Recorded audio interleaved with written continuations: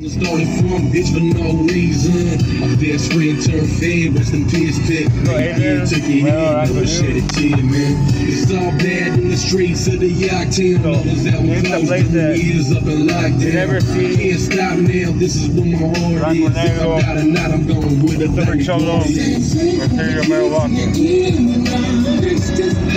My bad, so. Okay, so. Put it this way, okay, so we're here in San Jose, but you know, here my right back corner. So been ever see, you know, James Casal money he got or whatever.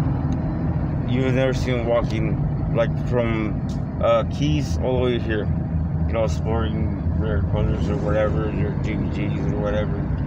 So, you know, that's the life they chose to be, or so, you know, so. And everybody knows me.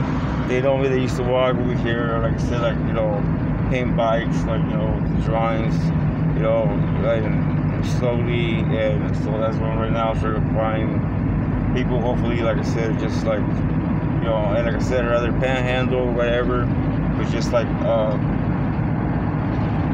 you know, just don't support white choice, because they're phonies. And like I said, essentially Eric Crespo. And it just causes me a bunch of headaches, and it just don't seem to let go. It's just like I don't want to do anything with them, especially Ranko, Oscar Rosa, you know, or Oscar Rosa, what you would call it. Check the family court, and you see that he has like 7 restraining orders against me. You know, I already got like 3 restraining orders against me, just because, like I said, I want to express myself, you know, my own opinion. So basically, he's taking my rights as a citizen, you know, not to speak my mind. And I understand sometimes I come to the court, you know, basically listens to him just because he's whining over. He's like, come on, he's not going. I mean, okay, so I understand, for example, okay, but hey, first of all, I don't want to work with them, and just like what.